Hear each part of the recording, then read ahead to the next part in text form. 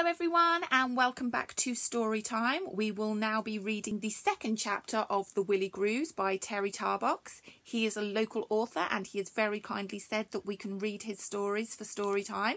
So sit yourselves down, get comfortable and let's enjoy chapter 2 of the Willigrews. The Willigrews and the Time Case. Now, the Willigrews spent most of their lives feeling a bit confused, and I think I should explain why. You see, it has something to do with the way their bodies were designed. A typical Willigrew had all the normal bits and pieces: nose, eyes, feet, knees, mouth and so on. But unlike us humans, theirs were all positioned on the backs of their bodies. That meant that all the things that should have been behind them were in front. Things like shoulder blades, heels, bottoms and spines. To get around this problem, the Willigrews decided long ago that in order to avoid bumping into things, not to mention each other...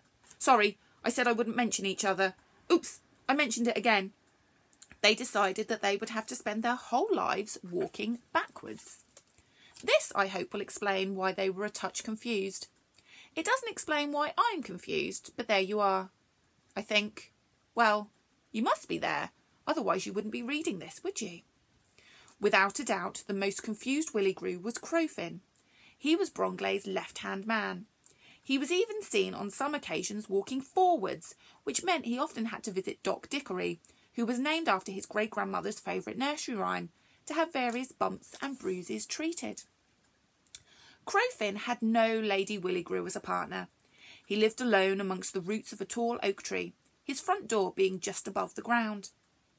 Crowfin's favourite pastime was sitting in his favourite chair with his feet on his second favourite stool and counting his blessings.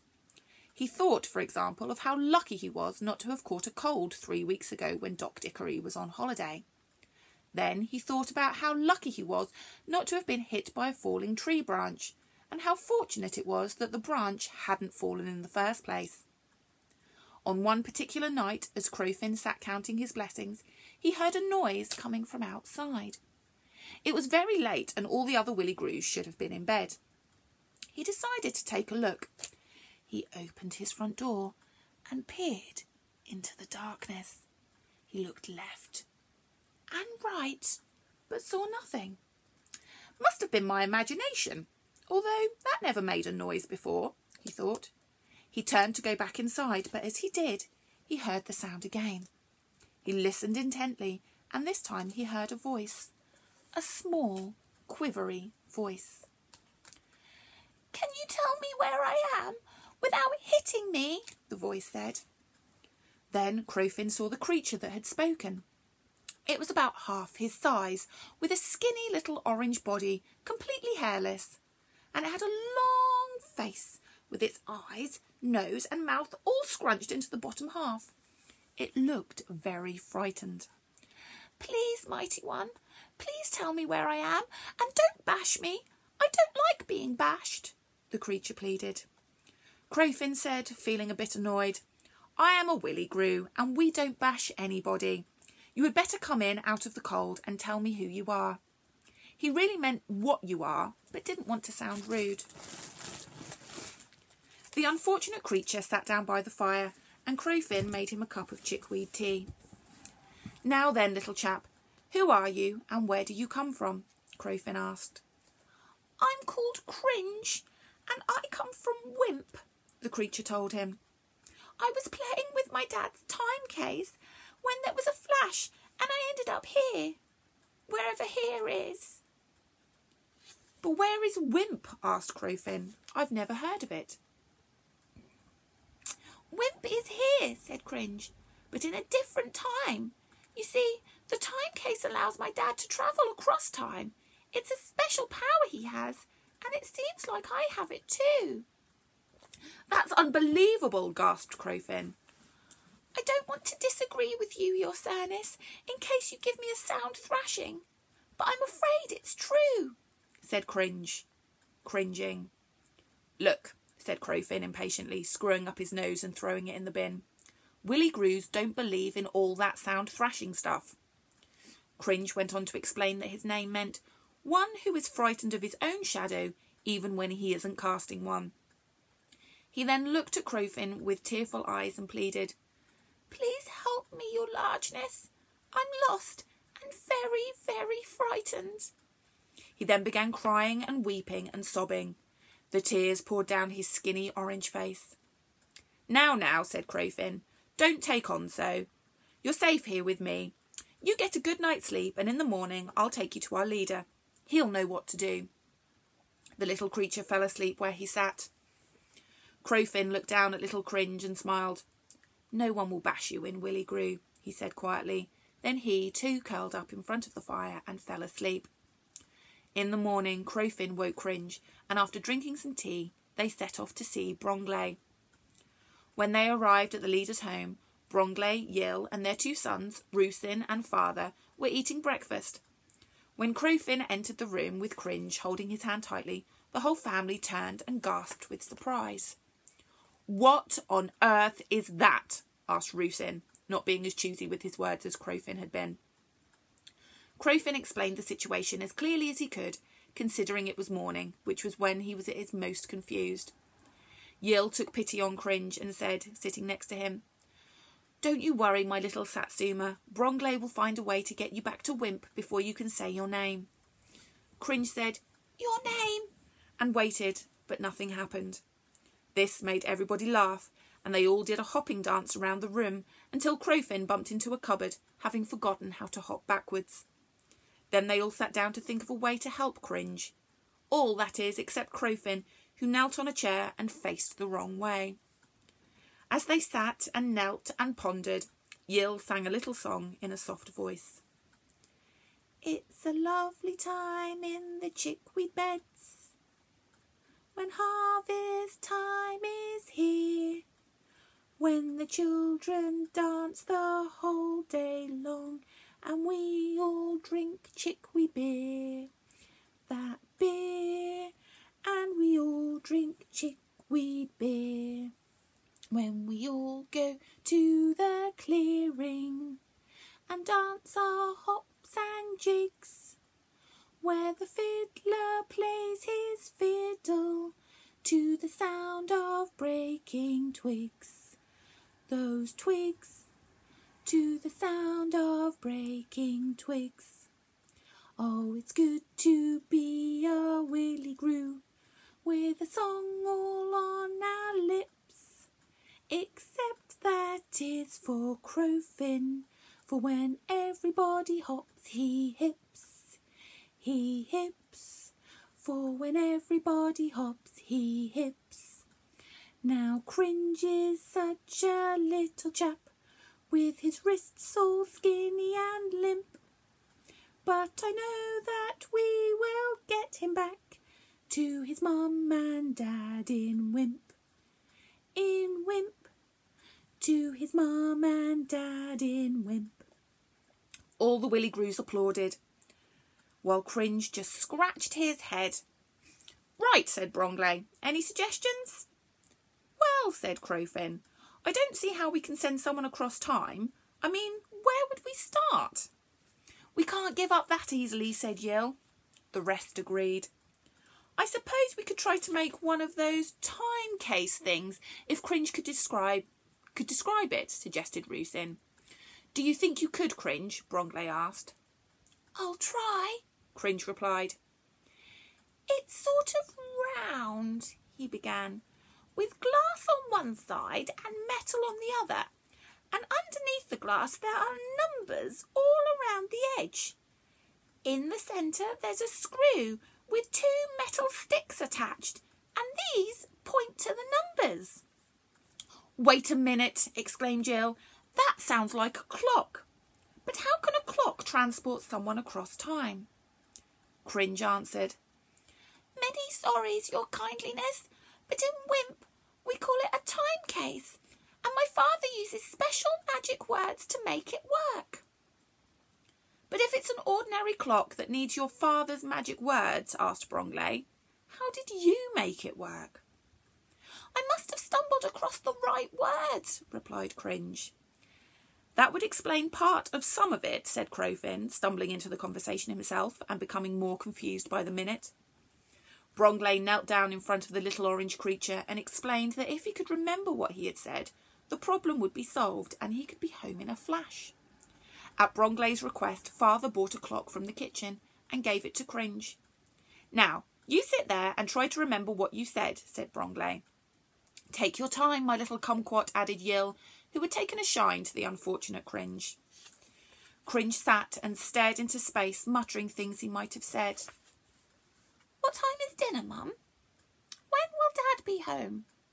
Is that a knock at the door? I hope nobody decides to bash me today. Is this time case slow?" Then suddenly, to everyone's surprise and delight, Cringe disappeared in a flash of orange light. "He did it!" shouted Father. "He did it!" But even as they were congratulating each other, there was another orange flash, and when it had cleared, there in the chair, dripping wet, sat little Cringe, his bottom lip quivering. "Whatever happened?" Yill asked. "I don't know," answered Cringe. But I went somewhere, and it was very dark and wet, and it certainly wasn't Wimp."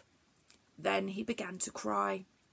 Crowfin put an arm around Cringe. It was Yill's arm, and said, "I'll get a bath from the towel room. I'll get a room from the bath towel." He stamped his foot in frustration. "Oh, I'll get something to dry him with," and he dashed out of the room. "So, back to square one," sighed Crowfin a minute later as he dabbed Cringe's face with the towel.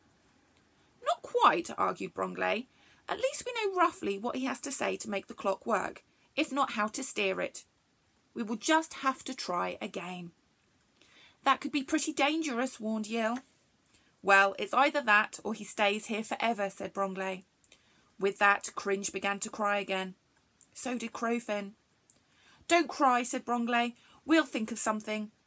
I know. Try to say the same words in a different order." What do you mean?" asked Cringe, sniffling. "Say, 'This time case is slow,'" instructed Bromley. Cringe did so. There were another 2 flashes, one when he went and another when he came back. "Missed again," said Cringe dejectedly. This time he was covered in some sort of sticky mud. "You'd better have a bath before you try again," suggested Yill. But just as she began to lead Cringe to the bathroom, there was another loud, huge flash, and when the smoke cleared, there in the middle of the room stood a huge thing. "Yucks!" whispered Crowfin. "What is that?" Before them stood a large brown monster with sticky mud all over its body. Its skin was leathery and glistening. Its eyes were blood red and wobbled around loosely in his deep sockets, and little bubbles came from his shapeless mouth. "Rock!" it shouted, making everyone jump with fright. It stared at the little group who had huddled together around Bromley. Then, from somewhere within its wet, squirming body came the words, "Where the dickens am I? And who are you lot?" "I beg your pardon," said Bromley, trying to sound confident, which he most certainly wasn't. "Well," the monster said, "I was sitting quietly in my swamp, pressing some flowers, and poof! I was suddenly here." The Willigrews stared. "Grark!" roared the monster again. "Grark indeed," said Crowfin politely. "That's the sort of experience that would make anyone say grark. I'd feel a bit grarkish myself if that happened, eh, old friend, old pal, old slimy chap?" Everyone looked at Crowfin, so he stopped mumbling and scratched his head. "It's my fault," admitted Cringe nervously. "So if you're going to punch me, get it over with quickly." "Punch you?" said the monster. "I've a good mind to eat you, only I'm a vegetarian. You're not a vegetable, are you, by any chance? Only you put me in mind of a carrot I once ate. You see, I'm a bit peckish." Yill passed the monster a bowl of chickweed, which it pushed, bowl included, into its slobbery mouth. "Thanks a lot," it said. "That was really tasty. You must give me the recipe." Bromley assured the monster that none of them were vegetables and asked what its name was. "I am called Elbroth, which means someone who gives people bad headaches by shouting grark a lot." Bromley welcomed Elbroth to Willigrew and then said, Now, how are we going to get you two back to your own times? What shall we do? I haven't a clue. No sooner had Bromley spoken that Elbroth disappeared in a large flash. This time, much to everybody's relief, there was no second flash. "That's it!" shouted Yill excitedly. "You said a rhyme and your magic worked. That's the answer." "Yes," Crowfin agreed. "All you've got to do is think of a rhyme to send little Cringe home to Wimp." "Right," said Bromley. "I must concentrate." Then he walked up and down the room, while Crowfin walked down and up. "Da-de-da-de-da-de-da," muttered Bromley as he walked, trying to get it right. He tried to think of a rhyme that would send Cringe home to stay and prevent anyone or anything coming back. Crowfin also tried to make some suggestions for a suitable rhyme. "What about this little beauty?" he asked. "Chickweed is green and it isn't blue. Eat some now and everything will be all right in the morning." "You big dollop," said Roosin, rolling his eyes. "Thank you," said Crowfin, rolling them right back. By now Cringe had had a bath and his orange skin was gleaming as he came into the room. "Have you thought of anything yet, Bromley?" he asked, feeling a bit more confident now that he realised nobody was going to bash him. "I think I have," answered Bromley, "so I should say your goodbyes, because if it works you will never see us again." Cringe thanked everybody for not hitting him or prodding him with sharp sticks, kissed Yill and then sat and waited for Bromley to begin his spell. "Make it work like it did with the Scracks. Send our friend off, but send nothing back. Wimp is a nice place and everyone knows. This is little Cringe and off he goes." The spell worked immediately with the usual flash of orange light as Cringe disappeared. The Willigrews waited for a few minutes, but nothing else happened. "I'll miss little Cringe," said Yill, breaking the silence, which he swept up later. They all agreed. "I suppose I can go home now it's all over," said Crowfin, and he headed for the door. But he stopped when Yill said, "One thing is bothering me. How do we know Cringe is safely back in Wimp?" Bromley put his hand on her shoulder and said, "I guess we'll never know, my little fairy love, but I like to think he is."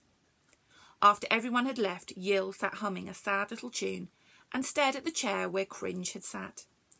As she stared, she saw a tiny little flash of orange light above her head. When it faded, a small piece of orange paper drifted down and settled on her lap. She picked it up and read the words, "Thank you.